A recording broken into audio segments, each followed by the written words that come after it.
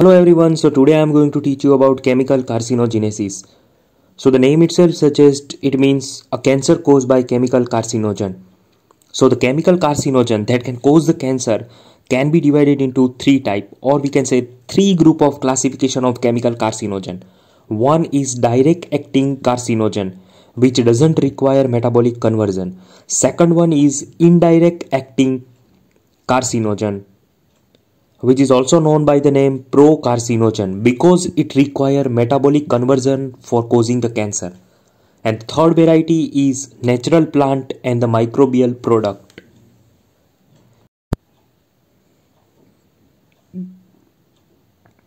Let's see first direct acting chemical carcinogen. They are the weak carcinogen and they doesn't require any metabolic conversion to act as a carcinogen, right? They are direct acting agent. They doesn't require metabolic conversion. Alright. Now see friends, the direct acting chemical carcinogen could be of two type, right? The examples, or we can say examples, are of two type: alkylating agent and acylating agent. First of all, let's see the example of alkylating agent. Okay, so the first example of alkylating agent is beta propiolactone, right? The second example is dimethyl sulfate. The third example is depoxybutane. The fourth example is anti-cancer drug, which is an important example of alkylating agent causing cancer, right? The anti-cancer drug include cyclophosphamide, chlorambucil and nitrosourea, right? This anti-cancer drug also can cause cancer. Now let's see the example of acylating agent. So the common example is two. The one is 1-acetyl imidazole and second one is dimethyl carbamoyl chloride. Alright, so these all are the example of direct acting chemical carcinogen, right? Now let's see the mechanism of action of this direct acting agent, particularly of alkylating agent, how they cause the cancer. So as we have discussed, it doesn't require metabolic conversion, right? They can directly act. Now see, this substance is electron deficient atom. So they doesn't have one electron, right, in their structure. So because of that, they can react with electron rich atoms. So they can react with DNA, RNA and the protein. So this alkylating agent will react with DNA, RNA and protein and they will do the damage of that substance. So in that variety, normal cell can be damaged, right? Usually the alkylating agent and anti-cancer drug, cause the cancer cell destruction. But here the normal cell also destructed because of their electron deficient property. Alright, now let's see the indirect acting agents. That is also known by the name pro-carcinogen, right? Alright. So the pro-carcinogen can be divided into two varieties: polycyclic aromatic hydrocarbon or aromatic amines and the azodine.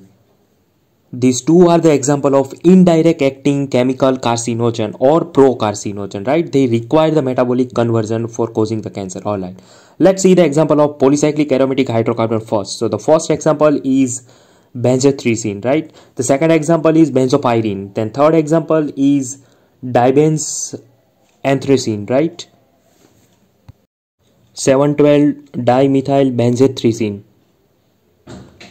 Then 3-methyl cholanthine. So these are the example of polycyclic aromatic hydrocarbon. Now let's see the example of aromatic amines or azodines. So the first example is naphthylamine. Then another one is benzidine. Then another example is acetylaminofluorine, right? The last example is dimethylaminoazobenzene. That is also known by the name butter yellow.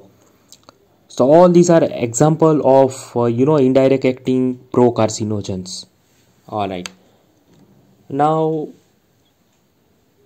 remember friends that indirect acting agents pro-carcinogen require the metabolic conversion to become the ultimate carcinogen, right?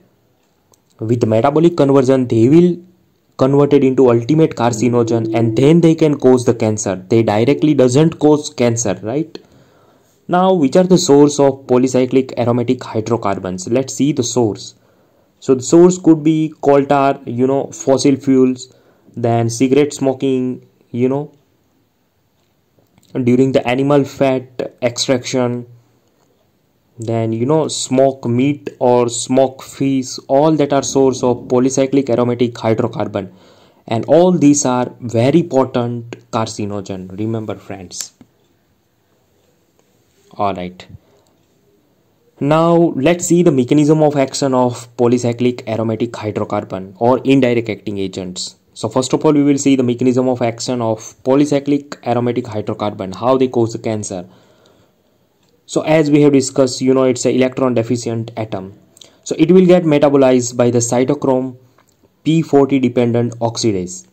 These hydrocarbons will metabolize by cytochrome P40 dependent oxidase.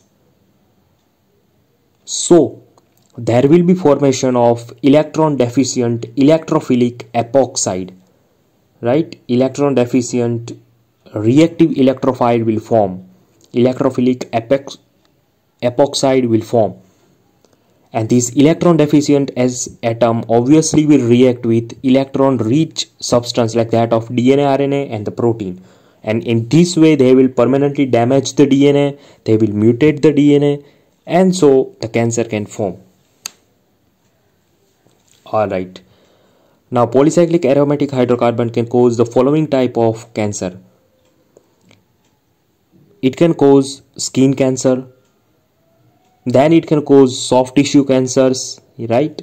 It can lead to lung cancer development, and breast cancer also can be developed. The most common cancer caused by it is a hepatic angiosarcoma, which is a vascular malignant tumor of liver, and especially it is caused by polyvinyl chloride. Alright, now let's see something about aromatic amines and azodye. We have seen the example, but which are the source? So the source could be aniline dye, then rubber industries and coloring food. This all could be the source of aromatic amines and azodye. Now which cancer they will produce? So they will lead to two type of cancer in the body. It can cause bladder cancer or it can cause a liver cancer. Now let's understand why this two tumor is especially common. Why azodye can lead to development of these two type of tumor. So for that we have to understand the mechanism of action of it. So friends, aromatic amines and the azodye will be metabolized in the liver, right? They will metabolize in the liver. So in the liver they will get converted into active carcinogen. That's why they can cause liver cancer, right? Now, this active carcinogen can be detoxified in the body. They can detoxify by the conjugation with glucuronic acid in the liver. They will detoxify by conjugation with glucuronic acid in the liver, right? So after detoxification, this conjugated metabolite will get excreted in the urine. They will excrete in the urine, right? But again they will deconjugate in the urinary tract by glucuronidase, right? They will again deconjugate in urinary tract by glucuronidase enzyme. And so ultimately, we can say that after deconjugation, they will again get converted into active carcinogen, especially hydroxylamine, and so the urothelium will expose to this carcinogen, and that's why they can cause bladder cancer. So in this variety, by this mechanism, they can cause liver cancer and bladder cancer, right? Urinary tract cancer. Alright. Now let's see some of the example of natural plants and the microbial products. So the first example is aflatoxin B1, then griseofulvin, then betel nut, then nitrosamines and the amides, then vinyl chloride, then nickel and the chromium, then insecticides, then fungicides, and then asbestos. Now first of all, let's see something about aflatoxin B1. So the source of aflatoxin is fungus. The source is Aspergillus flavus. It is a mold, it's a fungus. So the source is Aspergillus flavus. And this particular fungus grow on the improperly stored grains and the peanuts. If the storage is not proper, if the moisture is there, then they can grow. They will grow on the improperly stored grains and the peanuts. And they can lead to a most commonly hepatocellular carcinoma. That is the main danger of aflatoxin, right? Alright. Now let's see something about the nitrosamine. So friends, how nitrosamine will form in the body, right? It is another agent that will cause the cancer. So the nitrites usually used in the food preservative, right? Especially they will used as a preservative for the meat and other type of food. So whenever they are ingested, whenever we take this food which contain the preservative, it will react with the amines and the amide in the diet, right? In our diet, amides with amine and amide, they can react. And in the gastrointestinal tract, bacterial flora will metabolize it into a nitrosamine. And this nitrosamine can cause gastrointestinal cancer. Especially they can lead to development of colon carcinoma, right? Alright, so in this way nitrosamine can cause cancer. Alright. We have already discussed in our previous videos about the asbestos. It can cause the mesothelioma. You can check the playlist and see the video of asbestos, right? Alright. Now let's see the mechanism of action of such natural microbial product. So obviously the mechanism is here also the same. There will be reactive electrophile epoxide formation, and so they will react with electron rich substance, that is DNA, protein, and they will damage the DNA. Genetic mutation will be there, and so cancer can develop. Particularly it affect RAS and P53 tumor suppressor gene, right? The mutagenicity of the chemical can be tested by Ames test, right? Alright. Now friends, I will discuss something about initiation and promotion multi-step hypothesis. This is the in general hypothesis by which the cancer is developed. So we have the direct acting agent and the indirect acting agent chemical carcinogens that can cause cancer, right? Indirect acting agents will need a metabolic conversion, and so they will get converted into ultimate carcinogen, right? So the direct acting agent will act directly, while ultimate carcinogen form after the metabolic conversion. Both will form a reactive electrophiles, right? They will form the electron deficient intermediate form. Reactive electrophiles means electron deficient intermediate will form. And as we have discussed previously, this electron deficient atom will bind with electron rich agent, that is DNA, RNA, and the protein. And so they can damage the DNA. They can lead to non-lethal permanent DNA damage. See friends, I am discussing about the multi-step hypothesis, right? This is the in general hypothesis for the chemical carcinogen to cause the cancer. So because of DNA damage, cancer can form. But initially body try to repair the damaged DNA, or they will remove it by apoptosis. But somehow if it is not there, then initiation will begin and cancer process will start. So that is known by the name initiated cell. Now what happened friends, this initiated cell will get proliferate in the cell cycle, right? And so ultimately pre-neoplastic clone will form.